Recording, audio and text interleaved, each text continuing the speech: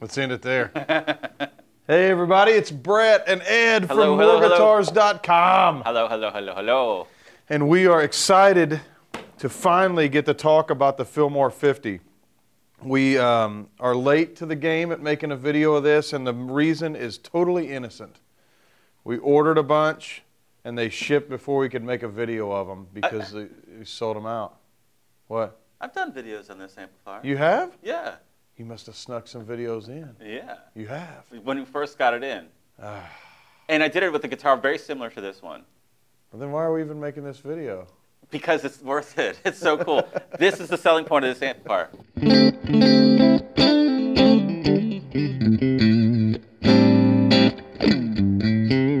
Glassy. Glassy, glassy. I mean, that's, to me, that was like the jaw drop. Yeah? Yeah, it really was. This amplifier, 2 channels, the clean channel, you know, we got a little bit of grit in there just to, you know, make it sound. Clean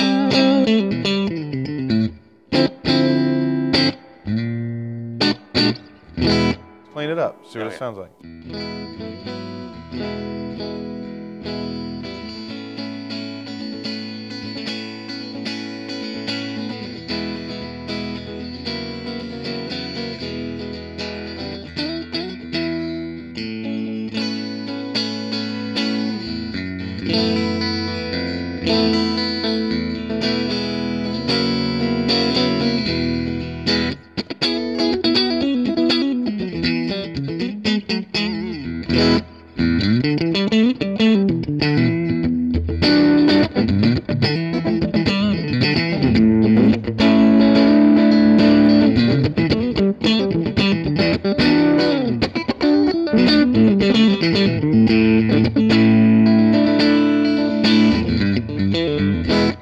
Halt, ceasefire. So now that I'm back, I'm in on the game here. So what we did there, we're kind of getting ahead of ourselves, but it's so much fun to play, obviously. I was just tinkering with the gain. I had to adjust the master a little bit because we're going through some preamps, you know, and we don't want to blast them out, but man, that thing sounds ridiculous. So the idea of this amp, once again, it's a 50-watt amp. You're able to bring it down to half power, which that's the badass thing about Mesa, most Mesa amps is the variable wattage. The bizarre, I guess you would say, bizarre thing about this amp is it's 2 identical channels. Yeah. And there's there are a lot of reasons you could need something like that. But my first reaction, and believe, you know, this is what a lot of people come in or call and ask us is like, I want to be able to have like maybe even an identical channel, but to add my pedals, certain pedals in, and it just change the tone a little bit. There's a bunch of reasons why you would want it. Do you have any other various reasons? To have a clone of the second channel, that would be the main thing that I would use, you know, especially if you've invested over time in, you know, really good, you know, gain pedals or boost pedals that effectively are a preamp. Yeah. You know, because, I mean, if of course, if you use distortion on this amplifier, it sounds fantastic. Absolutely. It's just giving you that much more versatility. Well, and, you know, what I would venture to say is that, you know, some people like, you know, let me just dial them in exactly the same, and I'll just have some fun here real quick. I dialed them in to where I think this is a pretty cool little idea of what a person would want to use on stage. So right now we've got kind of our original tone, what we were doing before. Go ahead and play a little, Ed.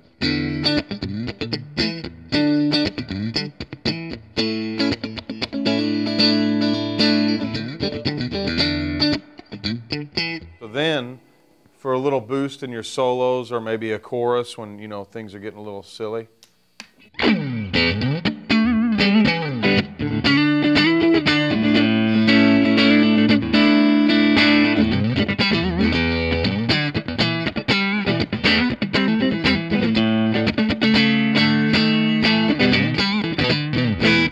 Yeah, Jesus. So, you know, like a lot of times people talk about a pedal-friendly amp, right? Yes, I get that a lot. So you're in this channel, you got the gain down a little bit, and it kind of just opens up the paint, what am I trying to say? Opens up the palette, opens up the canvas. The canvas. It opens up the canvas for whatever you want to add to it. So that's a cool thing. And you know, a lot of times, you know, you think about Vox amps. A lot of people say Vox ACs are pedal friendly.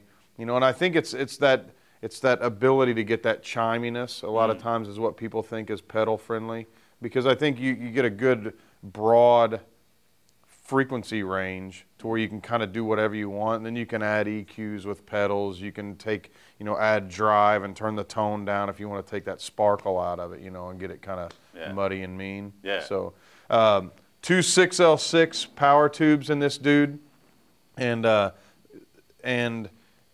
it is a lot of fun when you turn it up. Let's see what it sounds like a little bit when you bring it to half power with this gain, with the gainier side that we were just doing. Okay.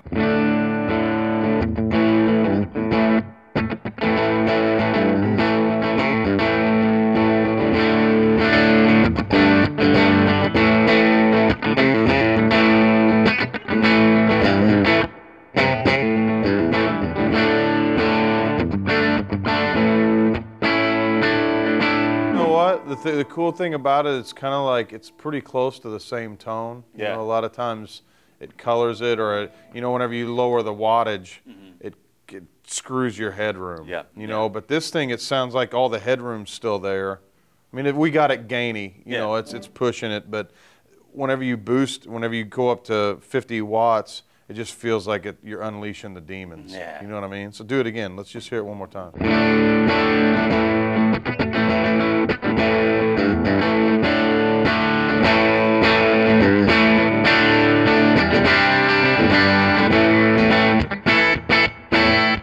I mean, if I was sitting in a crowd and I heard that tone out in front, I'd be like, dude, this guy's got his act together, you know? That's some chimey tone. His poop. So let's go into the drive channel. What do you say? Or drive voice.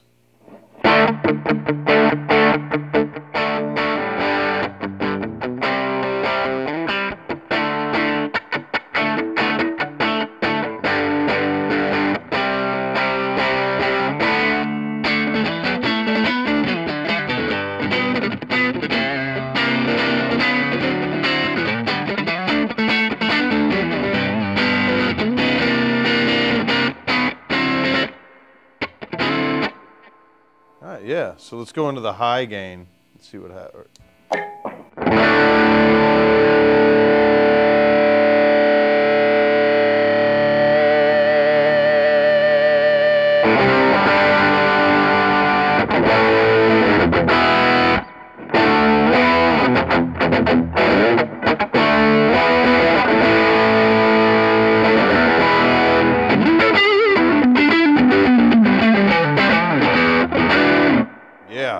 So to me, play that again on your humbucker, and let me hear it again.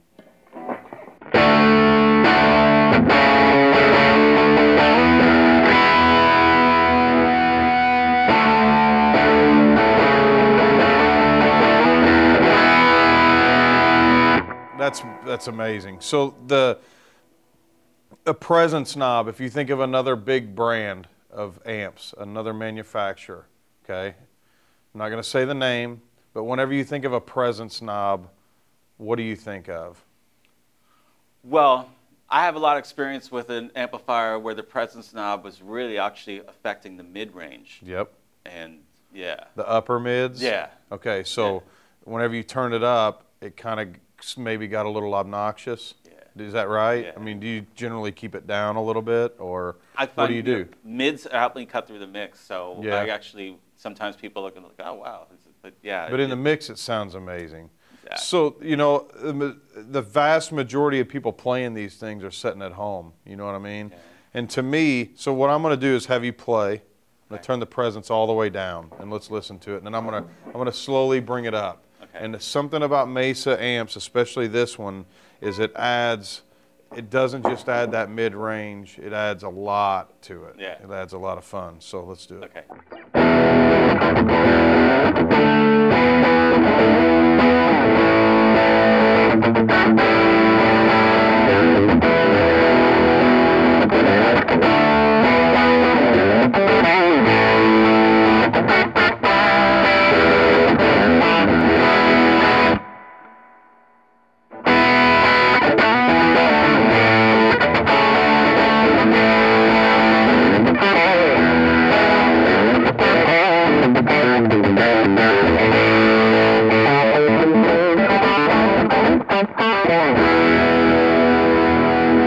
It does something to everything. Yeah. You know, it does something to the gain. It does something to the lows. It does something to the mids.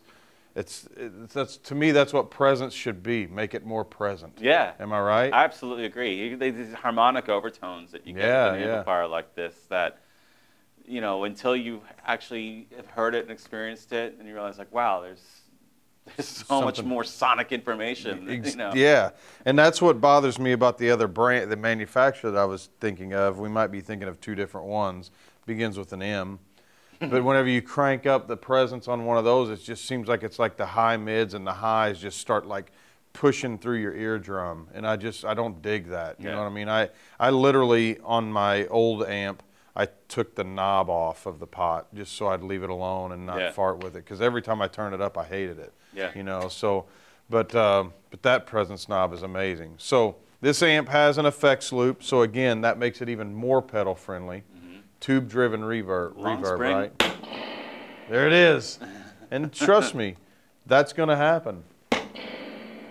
You're getting it out of the trunk of your car to go play the gig. It happens every time, right? It happens every time. So it doesn't hurt the amp. We're not being abusive here, are we? No. It's pish-posh. I've been waiting for you to say that for a while. So anyway, so tube-driven reverb, effects loop, reverb pedal that comes with it, right? A single foot switch, I believe.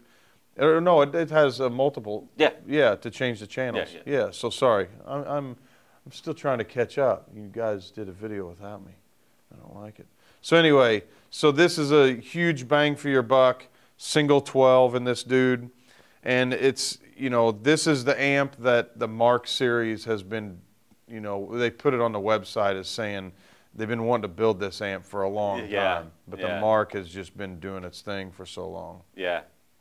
And now with the California Tweed, doing a lot of the old stuff. Yeah. And they're doing it right. It's good stuff. Adding some more functionality. So, anywho, are we good here? I'm good. Do we feel like we've done enough? Do you feel like we've done enough, Larry? Yes. Yes. He says I'm yes. just like grinning. I love it. It's cool, man. Yeah. And I'm waiting for Rob to play his live, man. He's getting Did he get one of these? Yeah, he's getting his old band back together. Wow. Yeah. I didn't know that was his rig. Yeah, he got it. So nice. Anyway, so here we are with the Fillmore 50 from Mesa Boogie.